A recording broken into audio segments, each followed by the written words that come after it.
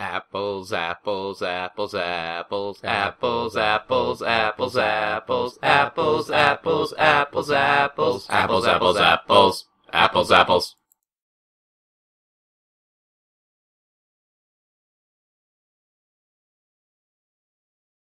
Hello, everybody. Welcome to McNally's Apple review. I'm trying something a little bit different. I have a sort of a higher quality camera, but it's a little bit more temperamental.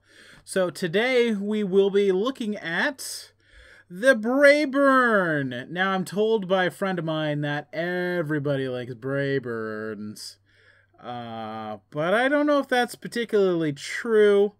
It's susceptible to scabs and something called browning disorder. Oh, they double labeled this one. That's interesting. I guess they really want you to know it's a Braeburn. The browning disorder is they're hard to store, these Braeburns, and sometimes they just turn brown on the inside. And you don't really know until you open up your Apple product whether or not it's brown. I don't think it affects the flavor that much, but well, it's kind of gross. Some people have a lot of trouble with that. Now, unlike the last apple I reviewed, the Sweet Tango, anyone can pretty much grow a Braeburn, which means that you can buy the seeds and have your own tree and sell it in a market. But Sweet Tango is you have to specially apply to the company, and they have to approve you to do it. But the Braeburn is you don't have to be a specially approved farm. You just have to be allowed to grow agriculture, and away you go. Now you'll notice from this Braeburn that it's actually greenish undertones and then red on top. And they think that a Braeburn might have been the result of crossbreeding a Granny Smith and maybe a Lady Hamilton and who knows what else.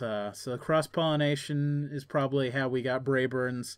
They're known for an explosion of flavor. Having read that they've got some Granny Smith parentage, I'm expecting something a little bit spicy. So let's open her up. Okay, so here we go.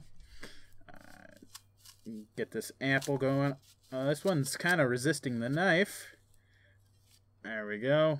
And make another cut. And it's very crisp. I can tell you that. It compares actually with the Sweet Tango in crispness. And there we go. A little amount of juice came out. So the skin wasn't particularly fragrant. But let's see if the flesh of the apple is fragrant. Let me take a smell. That actually smells a lot better than the Sweet Tango, despite being, a variety that's not strictly controlled. It doesn't smell like a raw pumpkin, which is not generally something people go out of their way to eat. I've got friends, of course, but wow, it's actually already starting to brown. So this does go quick. Let me find out how it tastes.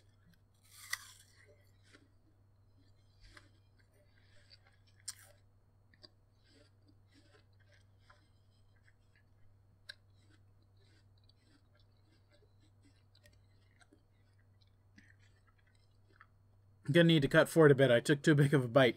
All